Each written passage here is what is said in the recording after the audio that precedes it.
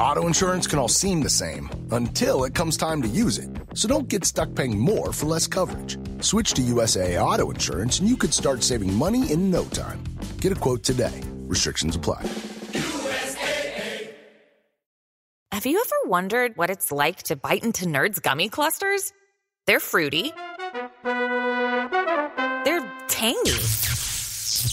They're gummy. And they're crunchy.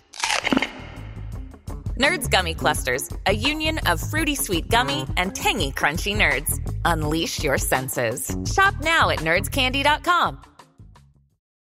Our decorating is classic and timeless, as is our advice. So today we're sharing a classic DTT episode from the archives with you. You only get one chance at that first impression.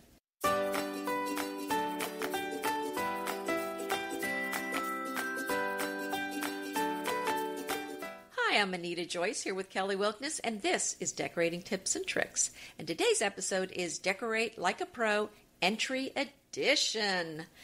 And boy, we do not want to miss out on decorating that entry. It's very important that we hit it just right because that's where we're going to make our first impression. Absolutely true. And because it's sort of a pass-through room, obviously, it's not a real destination room, sometimes people overlook it, or clutter begins to gather, or you didn't move out that seasonal item, and yet the seasons have moved on. So we're going to cover a lot of things today. We're going to give you some ways to make it very functional, but also to add some really super wow decorating punches that will really make your entry make a wonderful first impression and a lasting impression, not only on your guests, but for yourself as well, right? Because you're the one coming in and going out. And if you come in and out your front door or even your back door, you're the one that's seeing it every day. So it should be beautiful and special for you and your family. I agree with you. I think this is kind of a place that a lot of people, I wouldn't say don't decorate, but they kind of leave for last. I think that kitchen and the living room, that's where people start.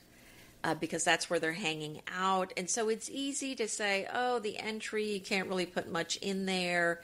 But this is the place where you're making that first impression. And this is the place where you're setting the tone. So this really is a place where you can put a little effort in. And this is going to be what people remember about your house.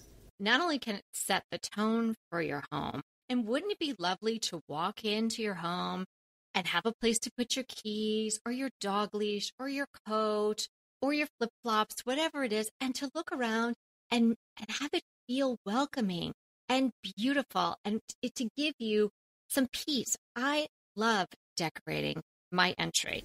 And I love walking up my steps because I have that big glass window, which at first I thought, oh no, this is terrible. I'm going to have to figure out a way to cover this round window. But I've grown to love it. I just don't, I don't walk around in a towel on the first floor anyway. So because I would get to know my neighbors or they'd get to know me way too well.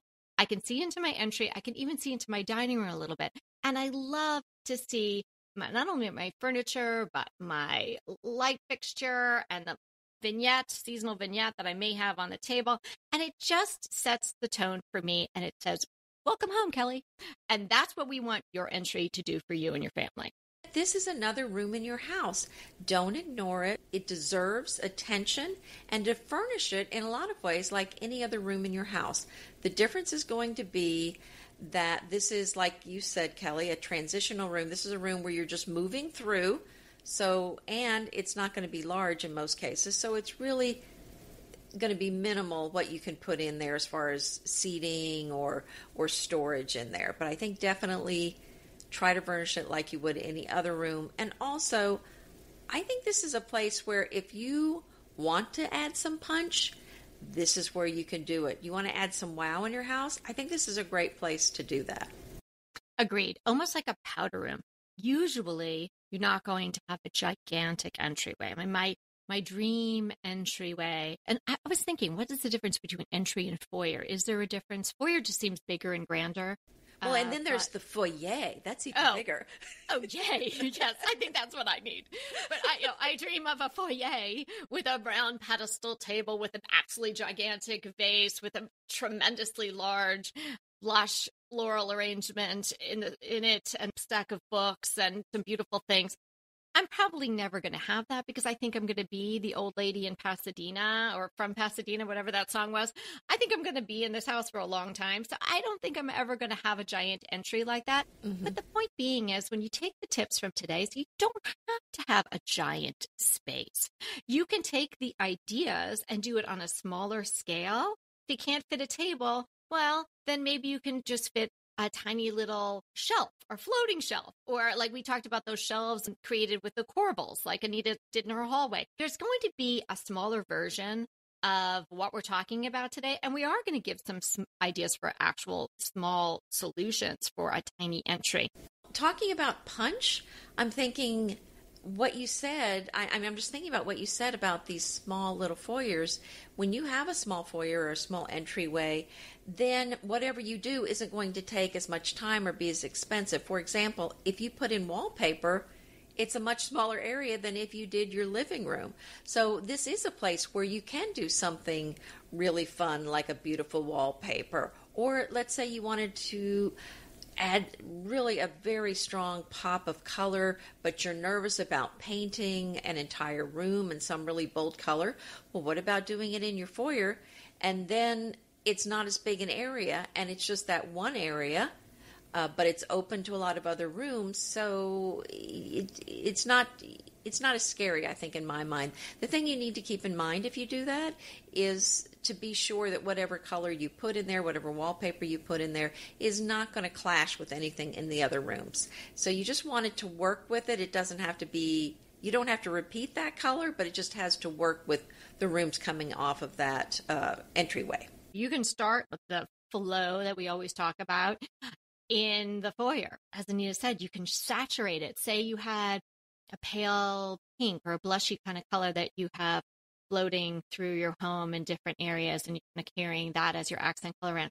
Well, in the entryway, you could really make it super saturated pink. You know, that's super over the top. I have a picture of an amazing entryway that was done in this lipstick pink with these French antiques. Anita, you're going to go crazy for this. So I'll pop that into that photocast as well. My. Right, because you just have to see this one to believe it. So we're talking about the pops. I also have some essentials that I want to talk about in an entry. But since Anita kicked us off with the pops, that is such a fun place to go. So let's think about that. What could you do in there? A daring color, like Anita mentioned. A wallpaper. Maybe that's a great place for this removable adhesive type wallpaper because, again, it's not a big space. You could do it yourself. Shouldn't be that hard. How about a really dramatic chandelier? Not just one little bulb in some little flush mount. Not a boob light or any cousin of a boob light. Have something, if you have some height, have something dangle down. Have something that at least has 4 different bulbs in it. And definitely you could go over the top with a mirror, whatever your style is. Something really interesting. Yeah, so while you're talking about over the top, I was also imagining perhaps an oversized mirror or an oversized piece of artwork. This is a great place, again, to add some wow. So maybe an 8x10 might be interesting, but if you had some piece of artwork that's maybe 4 feet tall, then you're not going to miss that. And especially if it's full of color, I think this is a great place to add some beautiful, large-scale artwork, if it will fit.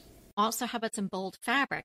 Sure, you don't have a lot of room for fabric in an entry, so where can you add some fabric? Well, if you've got a bench is nice to have in an entryway for someone to sit down and put their shoes on, whatnot. Even if it's just a wooden bench, maybe you have a cushion made for it. You do a really cool, bold fabric. And if you have a bench or something like that, you put a cushion and then maybe put some toss pillows, something like that. If you only have room for a tiny little poof to sit on or something like that, maybe you get in a really bright color or it's like a saturated velvet or something like that. And how about a statement rug? I think a statement rug could be fabulous in an entryway. It makes sense to have a rug there as long as it's not, something that you could slip on. So maybe something that has either takes a rug pad or has the bottom on it. And if you can, something that can be either washed like a ruggable or something that could be hosed off because maybe people are going to come in with their shoes on. I hope they don't, but if they do, you'll be ready. Mm-hmm. Mm-hmm. Well, I have a few specific items that I found as well. Oh, good. Because I'm thinking, like you, we need a console table in there if it will fit. It's so nice to have something there to put a lamp on. You can set your purse on it, your keys on. And like you said, if you don't have room for this, then you can go with a shelf on the wall. But I love the idea if you have room for a console table. I found one that's the Aleca on the Jocelyn Main site, and it is 63 inches wide, but it's not very deep. And this one is a beautiful brass. It's a very simple, thin legs. It's a very elegant, simple design of these brass or gold legs and a glass top. And this would just be so beautiful. And it also has some stretcher bars at the bottom. It would be so beautiful in an entryway. And I see, like you talked about, a very bold wallpaper behind it. You'll be able to see right through it, or a very bold color on the wall. That sounds so pretty. And I'm thinking even that console table that I got from Target. Remember that one I talked about? Really simple again. You jogged my memory about it because you were saying those simple metal lines, but mine is mirrored on the top. But the beauty of that one, it's only 8 inches wide. And I needed that behind my sofa because I didn't have a lot of room for the sofa to be pulled out, but I wanted something behind it. So if you were a really slim entryway, 8 inches, just someplace to set something down. And then you would get the mirrored effect as well. Oh, I love that idea. And that's the nice thing about a very simple console, is that you really don't focus on the console, but you can focus on the wall behind it if you have something really beautiful with some beautiful woodwork or a beautiful color on the wall.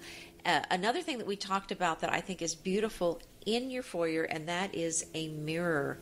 I think we all like the idea of a mirror. Most foyers do have a mirror in them, and I do love the idea of an oversized mirror, or just like you said, Kelly, one that just has a pop, a very unique look to it. I don't want to see a mirror that everyone has. I'm looking for something very different and fun. So I found one that is round, and I love round mirrors for some reason. I have no idea why. But this one has little wood balls, and it's all painted gray, but little balls all the way around the circular mirror. So it almost looks like pom-poms all the way around. And it's very unique and very pretty. And I think it just adds just a very interesting feeling to the room.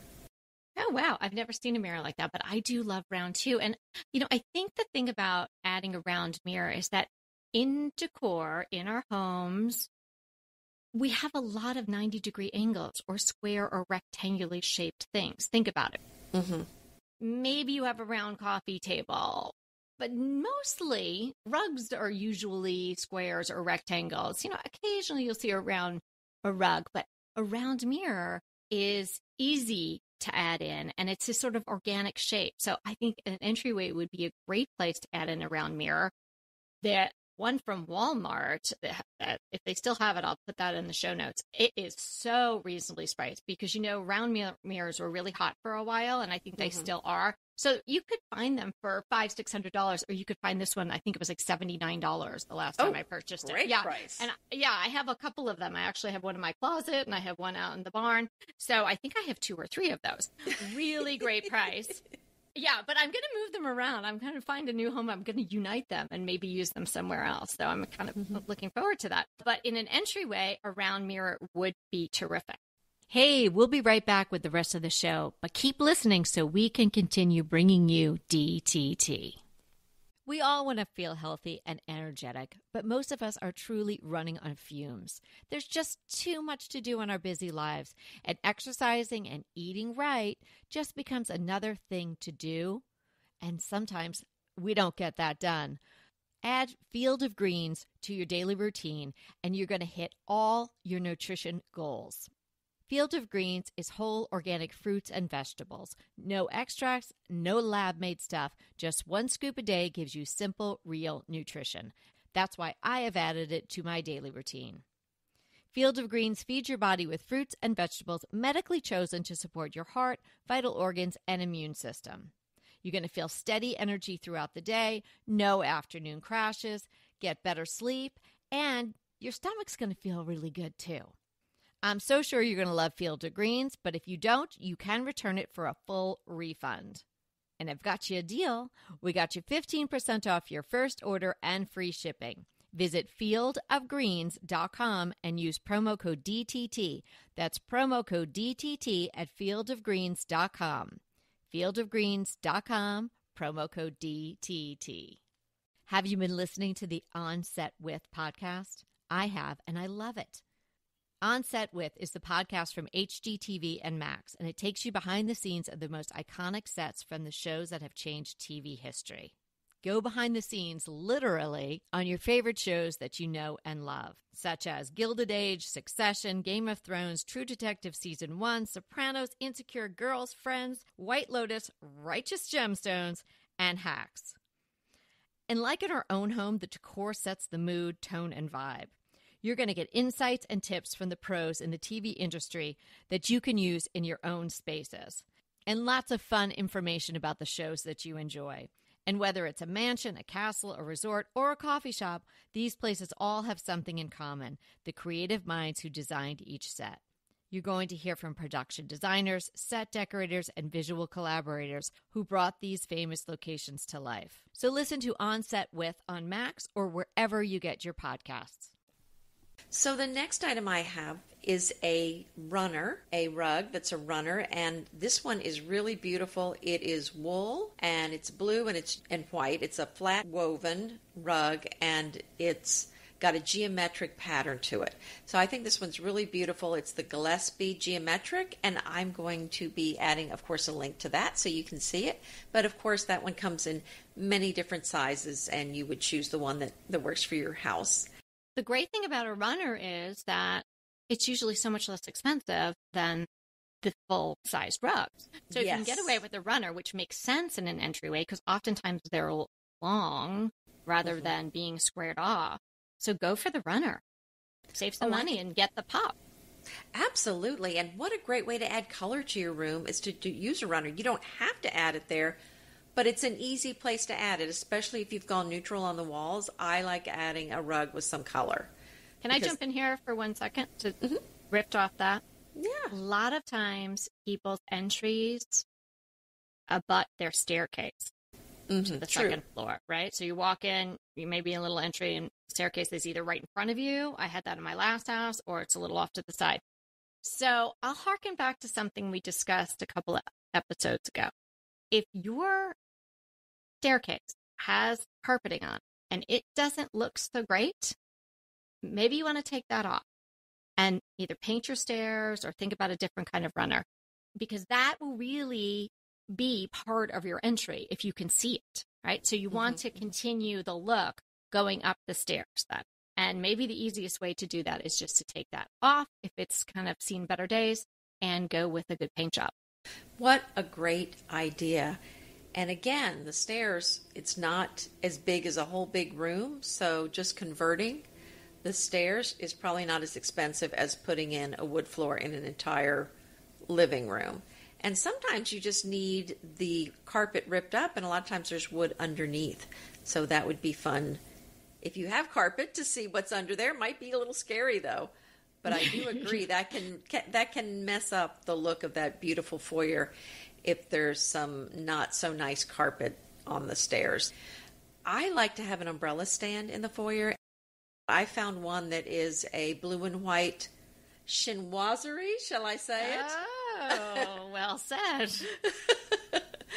Well, I guess I'm calling it chinoiserie. It's blue and white, but it's actually florals. But it's a ceramic umbrella stand, and that is really pretty. I think that would be very nice to have. I actually have an antique French floral vase, like a florist would have. Yeah, those are great. That's what I have my umbrellas in, but those are a little hard to find. So this would be a beautiful option. And I have one other specific item, one last one to include, and that's the Edlin bench. This is a raspberry velvet with brass feet, and they're calling it a modern Italian shape. So it's kind of a modern style. It's not really traditional. So it has those straight kind of gold or brass legs on it. I really love that silhouette though, And velvet is just something I am crazy about. So this, if you had room for it, I think would be a beautiful place to have a nice little bench. This one doesn't have a back to it. So again, if you're short on room, then sometimes these are a kind of a long ottoman is a better thing to do, or a bench rather than a chair with a back. Sometimes you can get away with something. Sometimes these are a little more narrow. But I think this would be a great place if you have a place for it to sit and then take your shoes off, set your purse down. It is nice to have some seating in your entryway if you have room. Oh, well, I can't wait to see that, because that really ticks all the boxes of what we're saying about doing something in entry. It's functional. You've got a place to sit. It's totally wow with that color. It's pretty slim lines, so it should fit. And it's just like a wow moment. I love it. Definitely going to check that out. Let me go back to the umbrella stand. I love the idea of having things in your entry that serve a purpose, but are also beautiful. So that item clearly does that. The thing that you don't want to do is, if you have to have hooks or things like that, but you don't have a closet. I'm closet challenged, so I don't have a closet in my entry. And so if things have to be out, that's okay. If your kids have backpacks and that's where they go, that's okay. Or you want to hang your jean jacket or something like that, or your scarf or whatever. But don't let things linger there out of the season. You can make a hook look like almost a display, even though it's your sort of everyday coming and going things. But if you're walking in July and there's a woolly scarf hanging there, that's just a big bummer, right? And what does that say? It's like, well, we don't care, or we didn't notice that was there, just take it away. Mm-hmm. When you're not using the items, don't let them gather there. Don't let 12 pairs of shoes just land in your entryway. Mm-hmm. If you're not wearing them, put them someplace else. Get a basket with a lid. Make sure they go in there. I am constantly picking up Converse sneakers and putting them into the little cabinet that we have in the entryway. I was able to fit in a tall but very slim cabinet that I got at that Restoration Hardware epic warehouse sale that I went to before we moved in. And it was the wrong color, but I just had the painters painted the color of the entryway. So you see it, but it doesn't pop out at you because it's the same color as the wall. And it's got a bunch of shelves, probably got like 6 or 8 shelves. And it's a perfect place for people to put their shoes, kind of where the reusable grocery bags go before they get back into the car. So it's some place to hide things away, but things that need to be in the entryway. So even if you have a tiny little entryway, there's probably some really good looking storage option that you can include there so you can squirrel away this stuff. I love that idea. And the exception to the rule, I think, with hiding the shoes is if you have some really cute hunter boots. I leave mine are in my entryway. Yeah, I leave them out there. I think they're really cute, so I leave them by the umbrella stand. But yeah, if they were my farm boots, I don't leave those muddy things. I don't leave them by the front door. Let's just run through what we think the essentials are. So I'll say what I think the entryway essentials are, and then if Anita wants to add stuff, she can add. So I think some sort of horizontal surface. If you can get a table in or a console, if it's got a drawer, fantastic, because you can put the keys in there, you can put the dog leashes, stuff that you might need for coming and going right in there. A mirror for sure.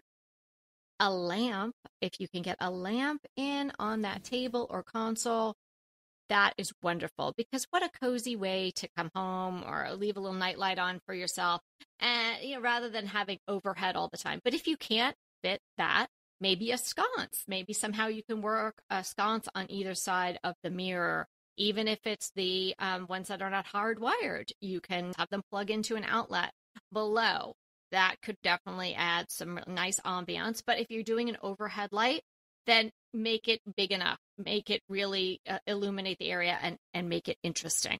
A little place to sit, whether it's just a little perch. You could even do some sort of like, we're talking about creating a shelf with corbels for a console. Well, you could create a little perch too. Just make it lower. Just really try to think the best use of every square inch in your entryway. A rug, I think, is essential. I think that covers it for me as far as true essentials for the entryway. Do you want to add anything, Anita? I think you did a great job of covering all of that. And I was just thinking about how I have no room in my front entryway, but we usually come and go out the back door. And I don't have an entry, obviously, on the back of the house, but I've put a little, I think of those folding trays, like a TV tray. I kind of have something like that, only it's nicer looking because it's, it's mahogany and everything. But I have that by the back door, and that has been such a nice catch-all to put my purse on, to set a bag down if I'm carrying a grocery bag or something. So I think there's a lot of things you can do if you don't have room for something big. You can usually go with something small, or if you don't even have an entryway, you can still put something by that front door, some hooks on the wall or something to make it usable, even if you don't actually have an entryway. Right. And stepping outside just for a second, the whole experience of your home starts outside. So this is not a curb appeal episode, so I won't go too deep into that. But if you've got something right by your front door, something pretty, some flowering plants, a little, maybe an interesting catch-all for your mail and a basket or something like that, or even just simply a nice mat, that is all giving signals to what's to come in your home. And particularly if you're very small entry, that might be a place where you can add an item. Maybe you put a small table outside your door. And, I could definitely see, especially living in a place where we don't get a ton of different kinds of weather, putting maybe a grocery bag down on something right outside my door, opening the door and then coming in. There are ways to make it work on either side of the front door. I think that's a great idea. I love that. And kind of think of that as an extension of the foyer, as an entry to the foyer. Yeah, an entry to the entry, the pre-entry. Right, a pre-entry, I guess. It's that time of year again. I'm going to be pulling out my cable knit cashmere pillow covers from Quince, and I want you to be doing the same. What beautiful pillow covers and such luscious cashmere. You're going to love them as much as I do. They come in gray and also a creamy white and an only $49.90. Incredible price. Quince is incredible in so many ways. Their quality is top-notch and their prices are so reasonable. They're able to give us these reasonable prices because they partner directly with top factories. They cut out the cost of the middleman and pass the savings on to us. And they only work with factories that use safe, ethical, and responsible manufacturing practices, along with these premium fabrics and finishes that I'm always telling you about. Go to quince.com/DTT to get free shipping and 365-day returns on your next order. That's Quince, QUINCE.com/DTT for free shipping and 365-day returns. Quince.com/DTT. eBay Motors is here for the ride. With over 122 million parts, you can make sure your number one ride or die stays running smoothly. Brake kits, LED headlights, bumpers, whatever your baby needs, eBay Motors has it. And with eBay Guaranteed Fit, it's guaranteed to fit your ride the first time, every time. Plus, at these prices, you're burning rubber, not cash. Keep your ride or die alive at ebaymotors.com. Eligible items only. Exclusions apply. Are you ready for the DTT definition? I love it. So I think we decided to call this DTT Defines. And I'm loving this. So you guys let us know if you like this. And if you have any decor words that you're not sure about, shoot us an email and we'll put them on the list. Okay. So the term for today is CERUSED, as in CERUSED wood. CERUSED. So cherusing, I found out I had not known this before, but it's actually something that they started doing to deter wood-boring insects. So they would kind of press in this caustic paste of slacked lime, and they would rub it into the open grain of the wood. And that started in the 16th century in Europe. Wow. So what do they say? Necessity is the mother of invention? Well, and it was not for decorative purposes originally. Apparently, it was to keep these insects out of the wood. So they thought that this right, but they invented this new finish because they needed to get the bugs. Right. Well, then it became the look and what this is. And now we actually use tinted wax, but But right, so what they would do is push this lime into the wood, so you would have the dark wood and the white lime. And so the cerusing talks about, or it refers to the dark of the wood with the white wax kind of pushed in the grain. So that's what it's referring to. Nowadays, the cerusing is done with liming wax, which is a white tinted wax. Now you can use any color wax for cerusing, but the traditional color is the white wax. And the interesting thing to think about when you're doing this, or I should say, the important thing to keep in mind, is that if you have a piece of wood that has a lacquer finish on it or a polyurethane coat, something like that, that's going to be impervious to water, then you're not going to be able to ceruse it. You need to be able to access and get inside the grain. So you want really more unfinished wood, or maybe stained wood, but wood that hasn't been treated beyond just a stain. So interesting. I considered for a short moment a cerused floor when we were in the house. Wow. That would be awesome. But I didn't go that way.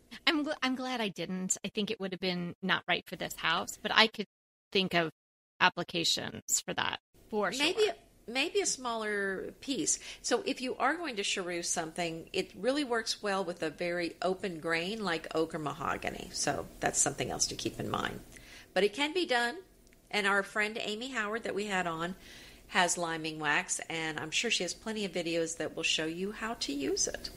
Yeah. I think of when you see a piece of cerused furniture, you can almost like feel the grain. It doesn't, right. The wood doesn't feel smooth. If it's super smooth, probably not going to take it. It's not going to make any difference. It's got to be able to get into those grooves, right?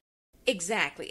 And you know what I'm talking about. Some of the vintage wood that you pick up, it's got polyurethane on it. You can't ceruse that wood. Right. Wow. Great term. We are all going to be so smart. Gosh. It's fun. I love these. Yes, I love it too. And I also love our crushes, and we know you do too. So my crush today is sort of two things. It's a concept and a podcast. So I listened to a podcast that I listen to a lot, and they interviewed a woman, Dr. Lori Santos. She's a professor. She's not a medical doctor, but she's a professor at Yale, and she teaches a class there on happiness. And then, as people do, Anita, she began a podcast called The Happiness Lab. The whole point of Dr. Lori's work is the science of happiness. Now, I think, a very happy person, and I have very good reason to be happy, and I'm grateful and all of that.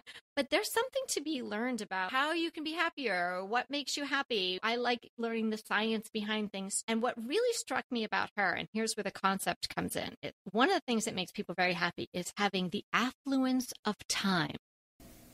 So, don't you love that, Anita? So that's very interesting. You're very interesting, right? So you are wealthy in time.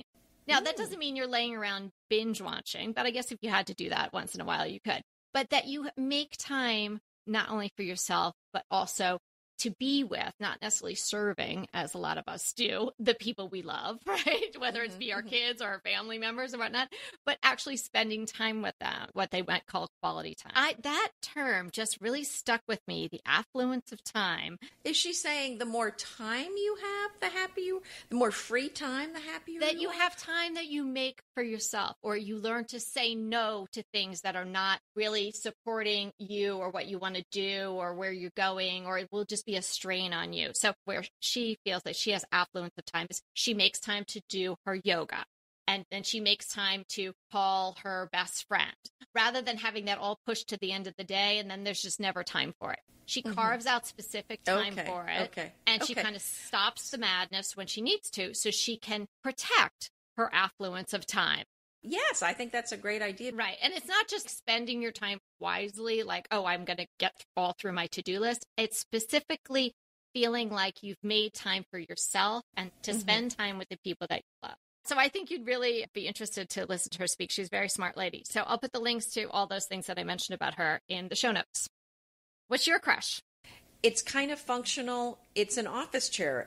Mm-hmm. I was looking for something very functional to have because now we're working from home a lot. So we have a nice leather chair, but those leather ones aren't always as functional as you need them to be, if you know what I mean. Like, because we have an old leather one that I love to sit in, but it's not adjustable. It doesn't have movable ergonomic. armrests.